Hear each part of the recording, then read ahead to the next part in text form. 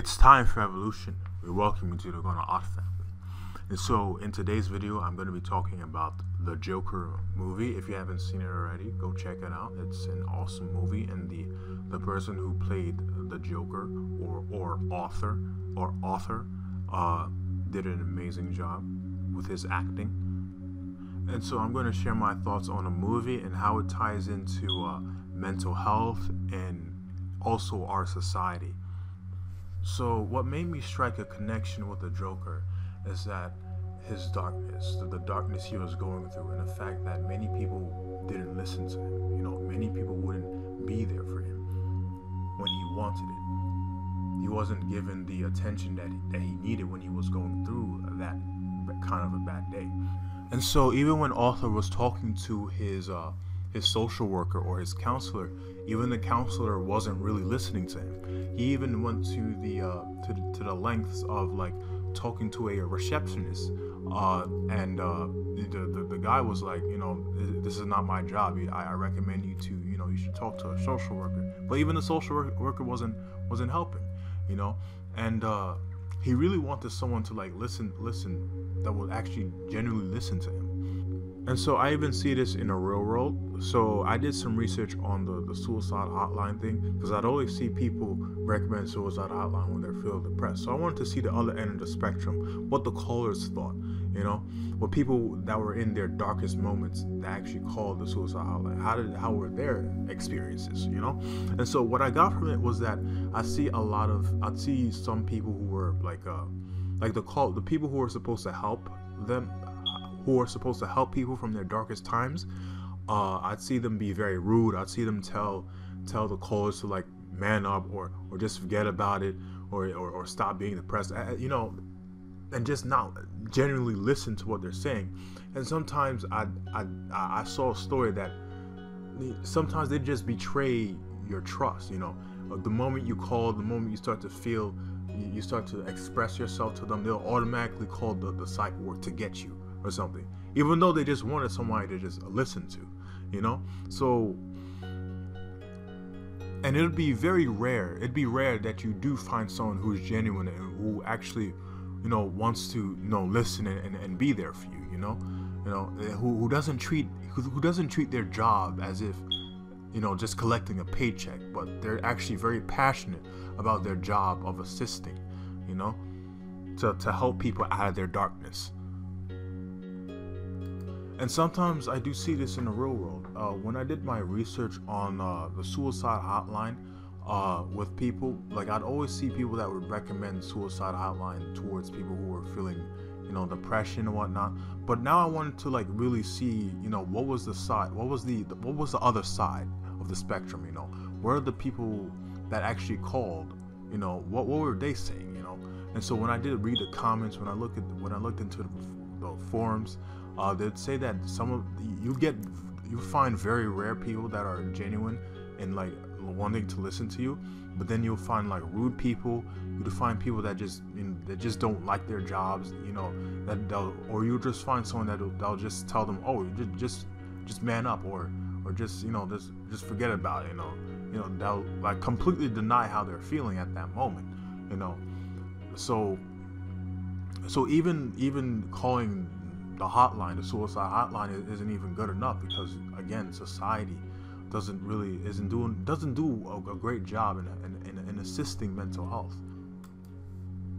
And so abundance is our natural state, and that's shown a lot when we're children, you know, and until we're integrated into the society which teaches us to live in this lackful mindset so that businesses could start to sell their product, you know. So let's say you're lacking in let's say that you have a commercial, right? You have a car commercial. They'll say that this car will make you much more of a man, you know, or this beauty product is going to make you a lot more beautiful, as if, you know, the beauty doesn't already exist within you. It starts to make you feel in lack. It starts to make you feel a lack of confidence because you don't have these external things to make you happy. You know, this is how society is teaching us to externalize our power. You know, to not see the abundance that already exists within us. And so when we start to live in lack versus abundance, so when we start to live in lack, we start to develop very neediness tendencies, very unhealthy tendencies. We start to become much more, we have more anxiety because we're afraid of losing something. Our actions are all based off of fear because it's coming out of a place of lack. And we start to attract very fearful experiences. We start to become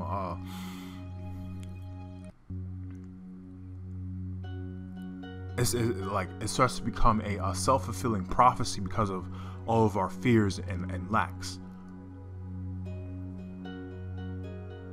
A person who's in constant fear of losing his investments is going to eventually end up losing his investments because it's going to be coming from a place of fear. His strategies are going to be coming from a place of fear of loss.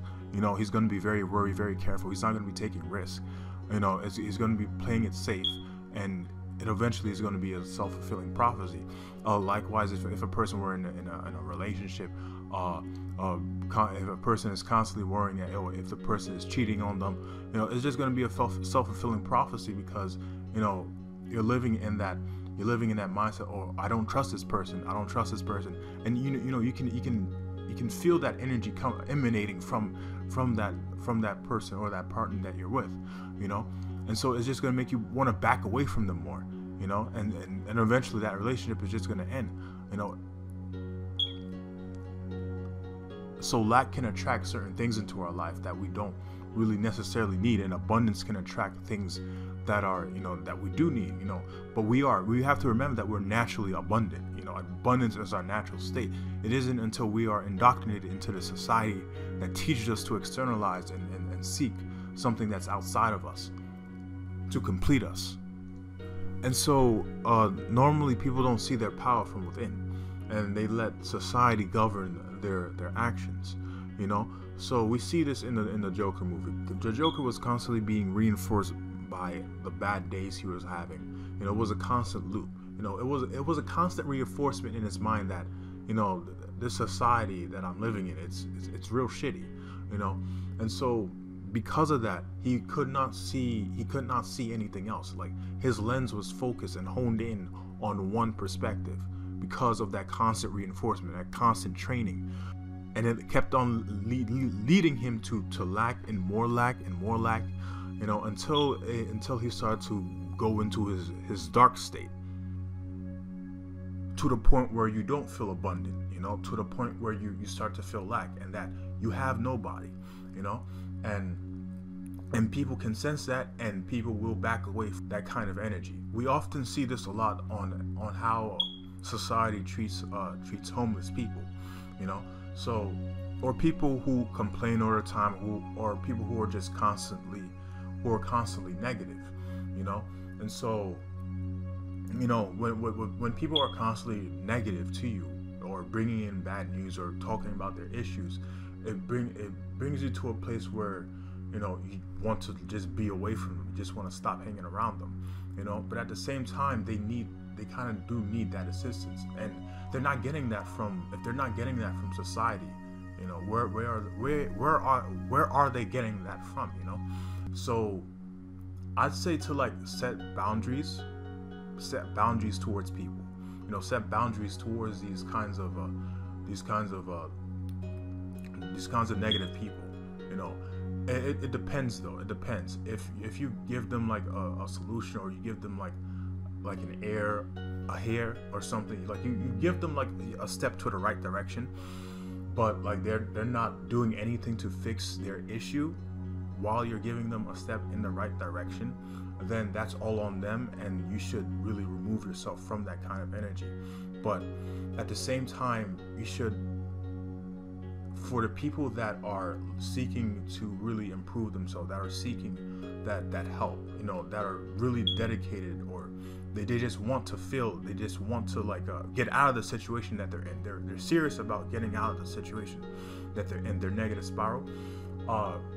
Set boundaries, set time limits for how much you spend time with that person, because it will eventually start to affect how you feel as well, if you get too consumed with them,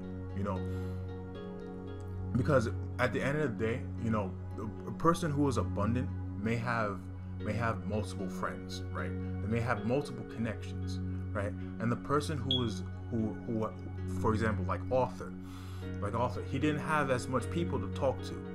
And so when you have someone like author, and he finds someone that listens to him and gives him that love and attention that he desires, chances are a person like author will start to develop a very neediness tendency towards the person that is showing that love and affection. So you want to be able to set boundaries, and be able to like teach him or teach author or teach that person how to have that abundance mindset, so that they don't have to rely on you as a crutch. You want to be able to train them so that they could take off those training wheels. So you want to be able to like lead them to different directions, make them talk to different people, so that they don't see you as their one and only way of gaining that attention, that love and attention.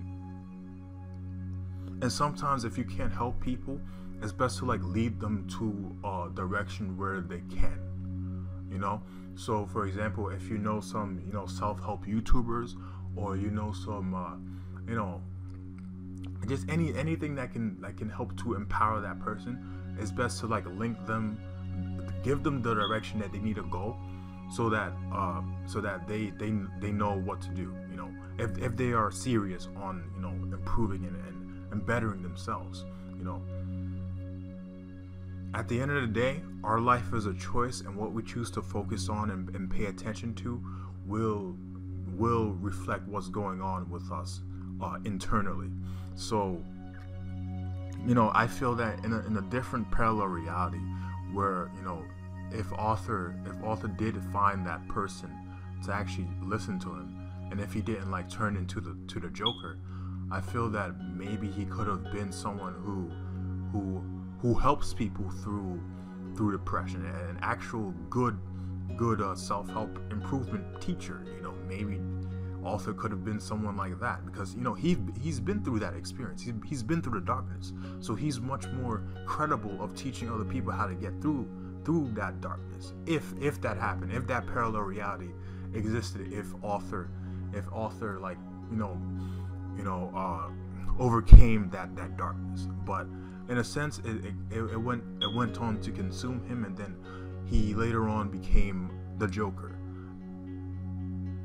And one extra thing I'd like to note is that when mentors give you things, when mentors give you advice, or even when you're getting advice from me, I'm giving you advice as to what has helped me along my journey.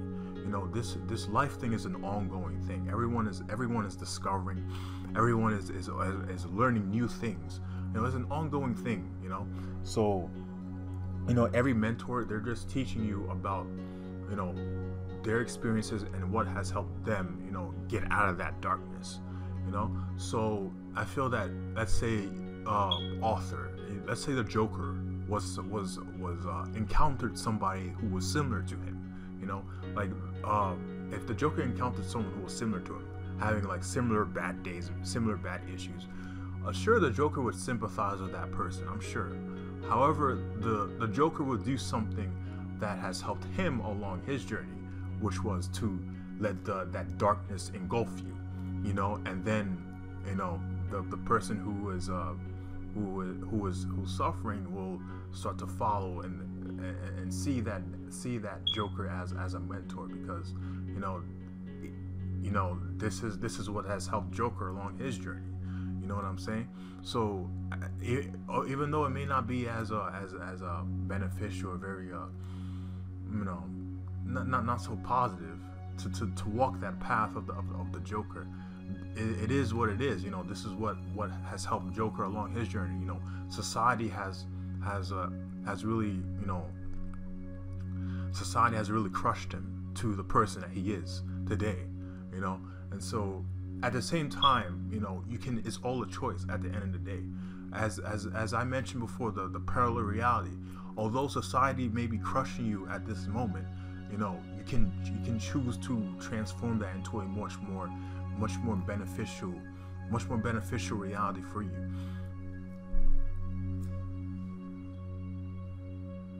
And remember that with the internet, there's so much self-help out there.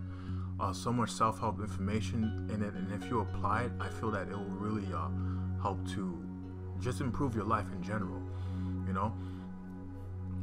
And so one thing to remember is that you cannot help everybody. There are some people on this earth that are forever traumatized by how society has treated them, that they're so in the darkness that they won't be able to change their programming. You know, you don't have to help everyone. You know, just do something that will, and if you do want to help, do something that will aid the evolution of mankind in your own style. You know, that can be learning how to act. You know, that can be you becoming an actor. If it wasn't for the person who played the Joker, if it wasn't for his acting, I'm sure the movie wouldn't be as powerful. You know, it could be from acting, it could be towards acting, it could be becoming a writer to inspire others. It can be through becoming any sorts of a musician. You know, it can be that. You can be an artist, storyteller. You know, anything. It can be anything. You know, that can help to influence and inspire other people. That's you doing your part to aid in the evolution of mankind. And so in the film, there was this part in the lyrics that said some people get their kicks from stomping on other people's dreams. You know, so even in this world that we're living in, you know, haters do exist, and at the same time, you just have people that just use you. You know, they don't genuinely care about you. They may just ask you for favors only. That would be the only way, the only reason they contact you. You know, and sometimes you'd get people that, you know, they say, oh, you can contact me anytime if you're having an issue. But when that issue does arise, and you do contact that person, they suddenly just don't want to help, you know, and then you start to feel a little bit betrayed. So I just feel it's important to find that abundance from within. And so Arthur, or the Joker, went through a similar experience when he was talking or having a conversation with a talk show host. You know, but I won't spoil. You know, go watch the movie. It's an amazing movie. You know, there's a reason why it's sparking so much debate in our society today. You know, so yeah, watch the movie. It's amazing. And also, yeah, that'll be the video. Thank you guys for watching. Feel free to comment what your thoughts are, and peace out.